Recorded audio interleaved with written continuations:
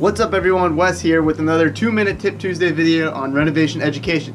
Today we're going to be talking about a clutch on a drill, what they are and why do we even need to use one. So let's get going.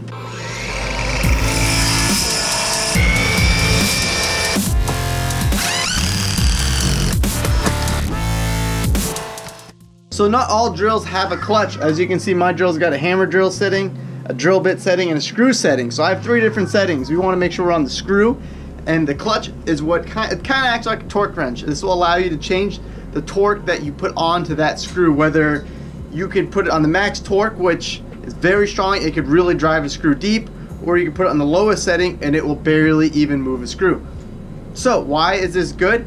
If you have, say, a big screw like a lag bolt or something, you're trying to get in a wall, this could be dangerous. These could actually like snap your wrist. If you're drilling and you catch, it could really turn and you could really hurt your wrist. So if you lower the torque setting, you don't necessarily have to worry about it grabbing and catching and going crazy on you.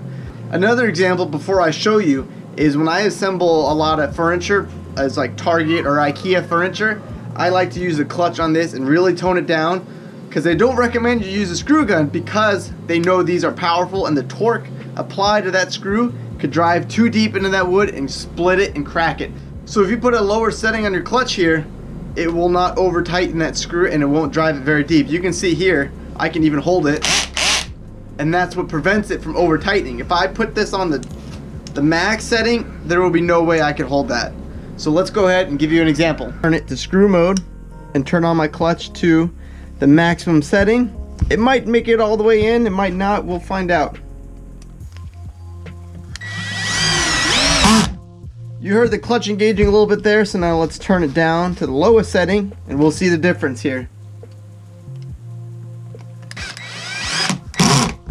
See, there you go, just like that. Now that is preventing the screw from going in too far and over tightening. If I turn it to 60 here, went a little bit further. Need a clutch on a drill? No, but if you are in the market, I would highly recommend getting a nice drill that has a clutch on there so you don't over tighten screws. So I hope you liked today's 2-minute tip video on a drill clutch and kind of what they are, what they're used for.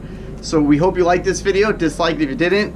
Leave a comment down below of other tips or tricks you want me to do, and we will see you Friday for our tool review Friday. I'll be reviewing a different tool that's odd here and there, so make sure you subscribe to the channel so you can see more. Alright, we'll see you later.